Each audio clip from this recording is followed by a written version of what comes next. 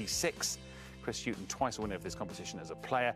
And number 8, Wigan Athletic or Manchester City. Those two teams will meet on Monday night. That, of course, in a repeat of the 2013 final. So those are the numbers to look out for. It's high time then we got on with it. Michael, if you wouldn't mind, just check the bag's got the balls in. I think it does.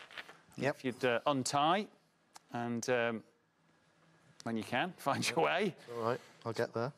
Oh, It's well tied. That is well tied. Yeah. There we go. There we go. Pull it all off and it's drop the 8 there balls. as well. Right, I'm just going to rip it all off. There you go. There we go. It worked well in the rehearsal. It did. It did. Drop the 8 balls into the bowl. They will eventually go, I think, if the cord releases them. Yeah, let me just do that. There you go, mate. There you go.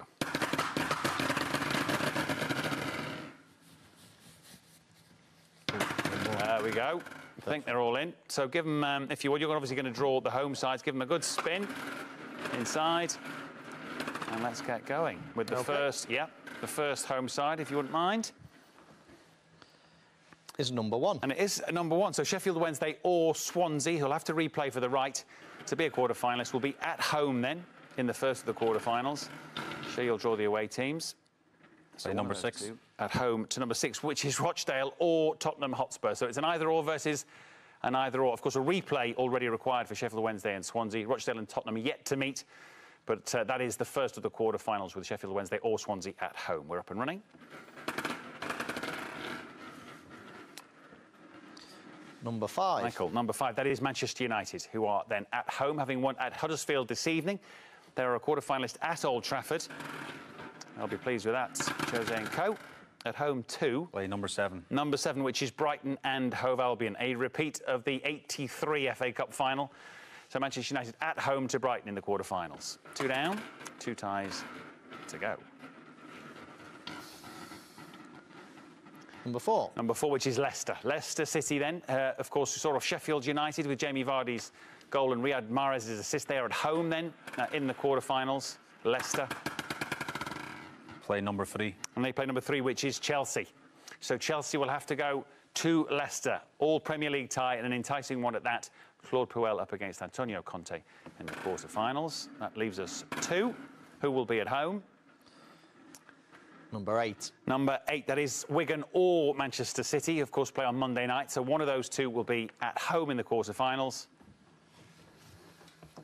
Play number 2. Leave number 2, which is indeed Southampton. Of course, having won at West Brom, they'll go away again, the Saints, to play either Wigan or Manchester City. Thank you very much, gentlemen. That concludes the Emirates FA Cup quarter-final draw, and those ties to be played on the weekend of the 16th to the 19th of March. So then, confirmation of that quarter-final draw. Let's just pick that through for you. Sheffield Wednesday or Swansea, who'll need a replay. They'll take on either Rochdale or Tottenham Hotspur, who meet at Spotland on Sunday afternoon. Manchester United, having beaten Huddersfield away, are at home in the quarters to play Brighton and Hove Albion. Leicester City are at home to Chelsea. And it's Wigan or Manchester City who will take on Southampton in the quarterfinals of this year's Emirates FA Cup. And actually, although broadly the bigger clubs have been kept apart, Leicester, Manchester City, I know there's quite a lot of feeling that Leicester could be a dark horse to win this competition, but they've got a tough tie in Chelsea. Yeah, I think so. I think Leicester have, you know, they're safe in the Premier League. I don't think they're going to go anywhere in terms of Europe or relegation this year, so they can go full tilt for this competition.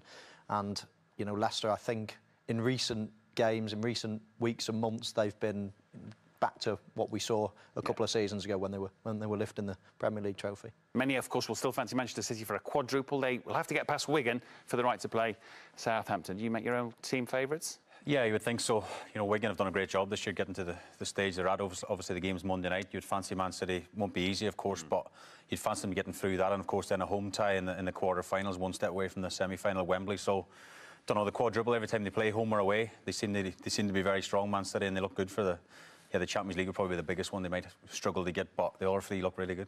We shall see in the middle of March. Thank you very much, gentlemen. I know you're sharing a car home. Not sure who's driving the taxi, but perhaps we should leave that there and hand you back to Jake Humphrey at Huddersfield. Jake.